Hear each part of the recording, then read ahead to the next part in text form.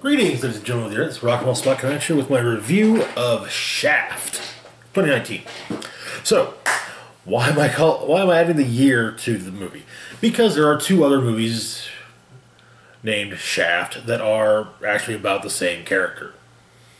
Or characters. Yeah. There was Shaft in the 70s, which had two sequels. Then there was Shaft in 2000, starring Samuel L. Jackson as John Shaft, who, and it featured briefly Richard Roundtree reprising his role from the previous three movies as John Shaft. And then you had this one, which has John Shaft Jr., the son of Samuel L. Jackson's John Shaft. So, the movie is about, John Shaft, and John Shaft Jr. eventually working a case together. Quick thoughts, it's a fun and actually kind of really socially conscious action movie that evokes the blaxploitation films of old very well. The cast of note, we've got Samuel L. Jackson as John Shaft, a former NYPD officer turned private eye. Takes after his father quite a bit. Prefers to do things the old-fashioned way, which can be also read as almost to totally illegal way. We got Jesse T. Usher as John J.J. Shaft Jr. Generally referred to in the movie as either J.J. or Jr. He's John Shaft's estranged son. Data analyst for the FBI. Doesn't really take after his father, at all. Next, we got Richard Roundtree as John Shaft. Retired PI and father of John Shaft. Pretended to be the younger Shaft's uncle for quite a long time. Still a bad mother. I'll shut my mouth. Anyways, next up we got Regina Hall as Maya Babanikos. She's Shaft, Samuel L. Jackson Shaft, the ex-wife of John Shaft and Junior's mother. Wants to keep her son out of the crazier parts of his father's life. Alexander Shipp as Sasha Arias, childhood friend of Junior, grew up to be a medical professional. I wanted to say an ER doctor. She does work in a hospital. She does fix up Junior when he gets beat up. So, presumably doctor.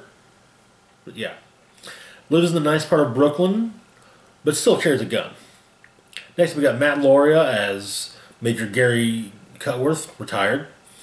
One of the co-founders of the veterans rehab group Brothers Watching Brothers, friend of Kareem Hassan. Titus Welliver as Special Agent Vietti, Junior's boss of the FBI, who's not too fond of at least how eager Junior is to make a name for himself within the Bureau. Cliff Method Man Smith as Freddie P., one of Shaft's street contacts. Isaac DeBancol as Piero Gordito Carrera, drug lord that Shaft's been after since the 80s.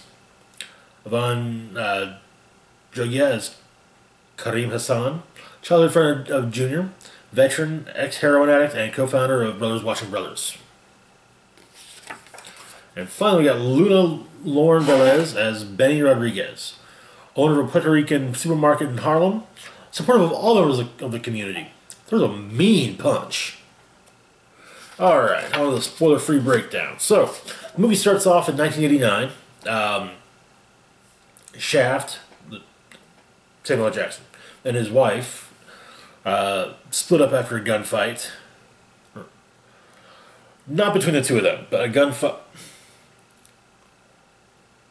Gordito sends some goons after Shaft while he's in the car with his wife and their son. And so Maya leaves him. taking their son, John Shaft Jr., with her. We get a montage isn't the best way of putting it, but we kind of get this, as the years go by, we see bits and pieces, birthdays, Christmas, graduate, stuff like that, and the gifts that Shaft gave to his son.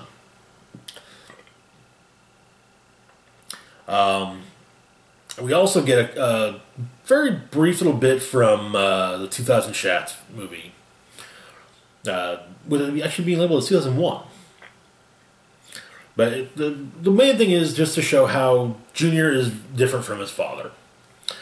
And then after he gets denied a position on a surveillance case, or a cyber surveillance case at the FBI, Junior reunites with two of his friends, Kareem and Sasha. However, the next day, Junior's mom calls him and tells him that Kareem has died. After the funeral, Junior begins to investigate the death, and initially thinking, no, Kareem was clean. He was a former heroin addict, but he was clean. He was fine, and he gets the toxicology report through questionable means, and Sasha looks it over and informs him that that's the amount of heroin in his body. He couldn't have finished shooting it up before dying or before overdosing. And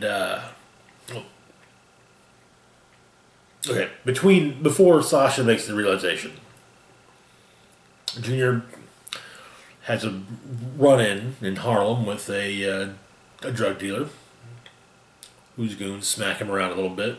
So Sasha patches him up, and that's when she reads over the medical examiner's report, or the toxicology report. So then Junior realizes there's really only one person who can help him with his investigation. His father. So Shaft and Junior go talk to the drug dealer, and who is eventually coerced by the older Shaft to provide information on Kareem to Junior, verifying that the OD was intentional, and also that Kareem hadn't been around in a while. Since he got on with the Veterans Rehab Group, Brothers Watching Brothers. A running joke becoming that the group needs a new name. They continue to pursue more leads, learning more about Kareem, which eventually points them in the direction of a mosque, which is under investigation by the FBI, and that investigation is the case that Junior was trying to get on at the beginning of the movie. However, the night before they go visit the mosque, Shaft takes Junior to a club to unwind and, clear his head a bit. However, Junior parties a little too hard and ends up hungover when his father, and Sasha go to check out the mosque and are quickly run out by the imam. So later on, Junior manages to hack into the mosque's computer files and discovers a $500,000 donation from a grocery store, which he and Shaft visit. And Junior kind of gets smacked around by the owner. Later that night, hitmen try to kill both Shaft and Junior separately, after which Junior learns that the owner of the grocery store, related to the drug lord that Shaft has been trying to bring down since the 80s, ordered the hit. And you actually get a really cool gunfight scene with Junior and the hitmen going after him. In which he says he may not be a gun guy, but that doesn't mean he doesn't know how to shoot. So later on, Junior learns that Shaft only got involved because of the link to the drug lord and severed his ties with his father. So Junior and Sasha acted on the evidence that Junior and Shaft gathered. However, this leads to Sasha getting kidnapped, though Shaft, you're having a talk with Junior's mom. Goes to save Junior and gets his car shot up. But so the two mend fences, and they decide to go save Sasha. But first, they got a pit stop to make. Shaft's father, the original John Shaft, who it is mentioned pretended to be Shaft's uncle for quite some time. In the 2000 Shaft, Richard Roundtree referred to as Uncle Jay. So, yeah. I was actually impressed that they acknowledged that. But, yeah, they... Apparently, Grandpa Shaft has quite the arsenal, and they basically just, fill up bags, get bulletproof vests, guns, and, yeah, they show down with the drug dealers and his associates. So, the ups and downs.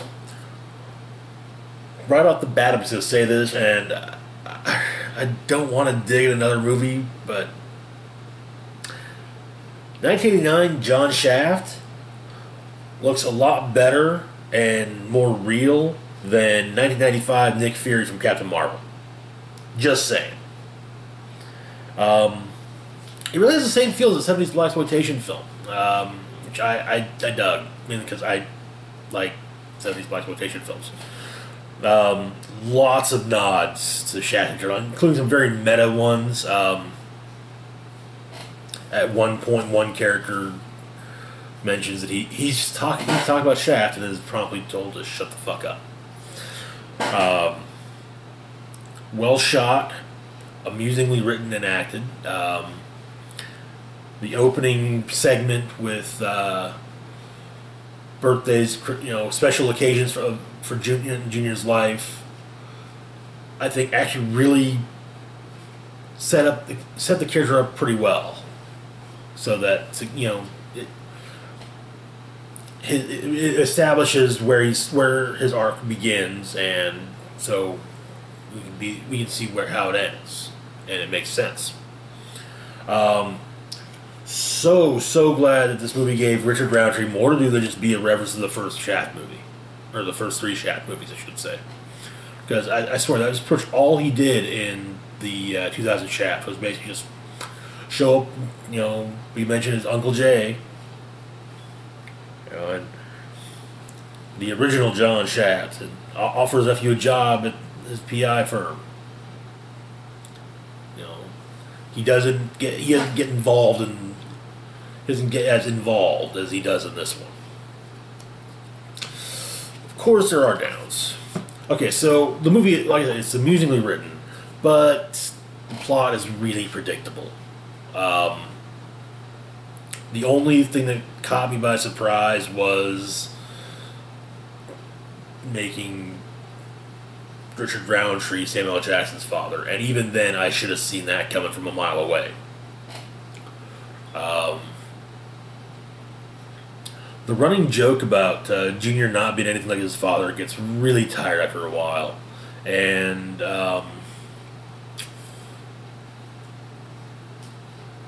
yeah, that's really it. Like some of the jokes, some of those sequences actually did fall a little flat. It's just like, yeah, we get it. You guys aren't anything alike.